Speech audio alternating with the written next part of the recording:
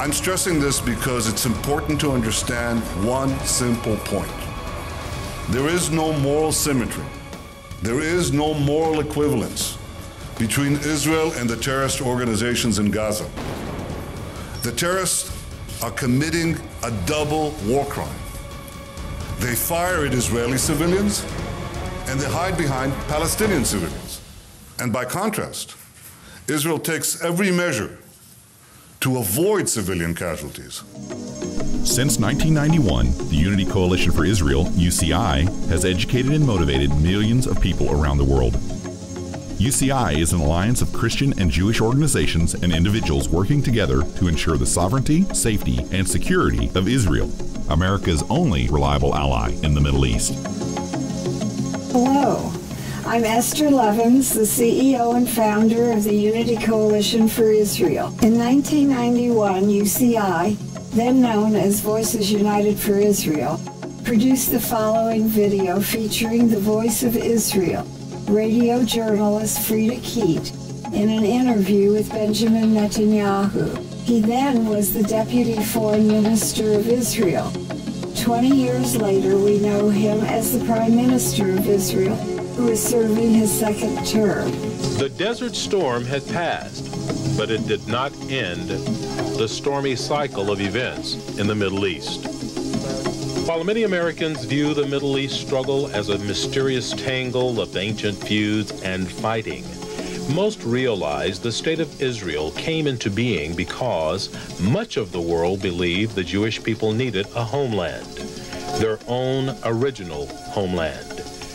They needed a homeland as a hedge against another attempt to annihilate them. Who can forget the systematic genocide of the Nazis? 1/3 of the world's Jewish population was killed. And except for a few friends of the Jews who tried to hide them, no nation acted to save them. 5 wars, none of Israel's choosing, have been launched by the Arabs with the expressed purpose of destroying the tiny nation. In the 4 decades since its founding, Israeli men and women have been called to fight and die in these wars to defend their homeland. Shalom. This is Frida Keet speaking to you from Jerusalem. On behalf of Voices United for Israel, it is my very special privilege and pleasure to introduce to you someone who, as the expression goes, really needs no introduction at all, the Deputy Foreign Minister of Israel, Mr. Benjamin Netanyahu. We in Israel and in the Jewish world in general suffer great distress at what seems to us to be highly distorted reporting, usually negative, about Israel in the world media. It seems to disregard entirely the very great dangers and difficulties that Israel faces. Well, Israel didn't have to seek out this kind of support during the first 19 years of its life because the campaign was quite clear. The Arabs were bent on annihilating us, and everyone in his right mind supported us and not them. What has happened since the 1967 war, since the Six-Day War, is that the Arabs have disguised what they seek to do, and they said, well, we don't want to destroy Israel. What we want is simply to get back the territories that they actually lost in the war of aggression, trying to annihilate us. That's false. That's not what they want. But they have built up a case that has reversed causality. They have said that these territories are the cause of the conflict and not its result. Territory does count. It counts more than ever in the age of missiles. Because when these missiles hit Israel, it can obstruct the time that we need to mobilize our 3/4 of the army, which is reservists. It could take us a week instead of 2 to 3 days. Imagine starting that war and starting that mobilization on the suburbs of Tel Aviv or on the banks of the Jordan. It makes a hell of a difference. In fact, it makes all the difference. So I think these 3 great lies, that the PLO wants peace, that the core of the problem is the Palestinian problem, and that territory doesn't count. These are the 3 untruths that have to be corrected, and they cannot be corrected by individual spokesmen alone. They must be taken up by an army of soldiers for truth, and I hope that the people who are listening to this will become soldiers in the most crucial battle of all, the battle for truth. I want the Prime Minister to fully understand that we're all joining with him in this battle for truth. And from this day on, you can depend on us to combat whatever negative media and untruths are out there. We're an army for you. Thank you very much. Thank you. Tiny Israel has faced a Goliath of international opposition since the day she was reconstituted in 1948. She has fought and won 5 defensive wars started by combined Arab armies. Israel today stands in the forefront of the war being waged around the world by radical Islam. For 22 years, the Unity Coalition for Israel has been engaged in the battle for truth. By researching Israel's historical rights to the land and by publicizing those claims to the Congress and to the media, both Christians and Jews have joined forces across the country to send a loud and clear message to protect this small nation and her brave and valiant people. I'm very excited about this event, and I'm going to read you a couple of things about Esther.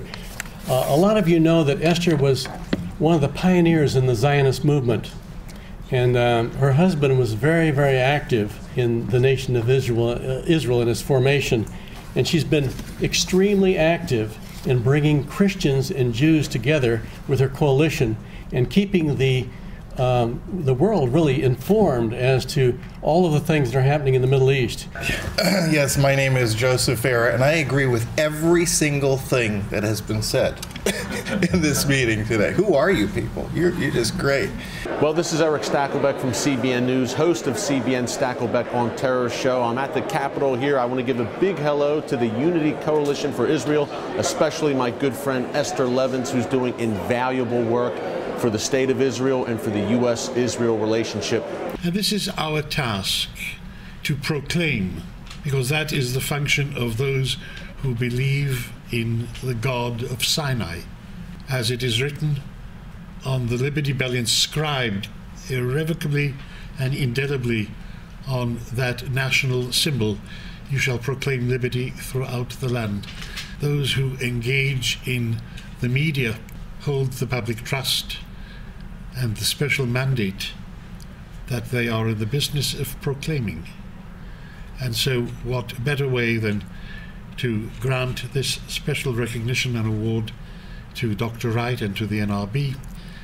But even more so, there is one lady who informs us every day of the reality of the world and exhorts us to defend those things that are dear to us. And therefore, again, I invoke the name of our dear Esther Levens. Thank you for your kind listening. God bless. I met Esther years ago, and she and I just bonded. I had the privilege of assisting her in doing an event for Benjamin Netanyahu when he was coming here. We were in Washington, D.C., and he was coming to meet with President Clinton. And at that event, he laid aside all of his notes. He leaned this way on the podium and talked. He leaned that way. And afterwards, people came up and told me that they had never seen him more relaxed or more at home than at that event. And this was Esther's heart. And so we brought Christians and Jewish people together to lend our support for Israel. Remember in the Holocaust, remember the Warsaw Ghetto? Remember what happened in that ghetto. There were some that moved in and carried on their Orthodox ceremonies and never dreamed that the world would allow anything to happen to them, that surely they would be liberated from the ghetto. There were others that just lost all hope, and losing all hope, they lost their senses. But there were others that fought. There were others that said, we will not go down without a fight. They smuggled people out, they smuggled guns in, they smuggled food in. They had a plan, a strategy to stand against the enemy. And I believe that it is our time to stand, and having done all, to stand. Prime Minister Netanyahu throughout the years has enunciated in a compelling way the need for us to engage in this still timely war and to win the battle for truth. And in this contest between freedom and tyranny, Israel stands at the forefront, however maligned, however distorted. This is the real meaning of Israel's adventure. And that's why I hope that the champions of freedom and the champions of truth will stand by her at this crucial time. Help us, UCI, to help Israel prevail in the battle for truth and to ultimately preserve religious freedoms, Western culture, and the world civilization as we know it. That really brings me to the final question, Mr. Netanyahu. How would you like the outside world to understand Israel and to look at Israel? Truthfully, just truthfully.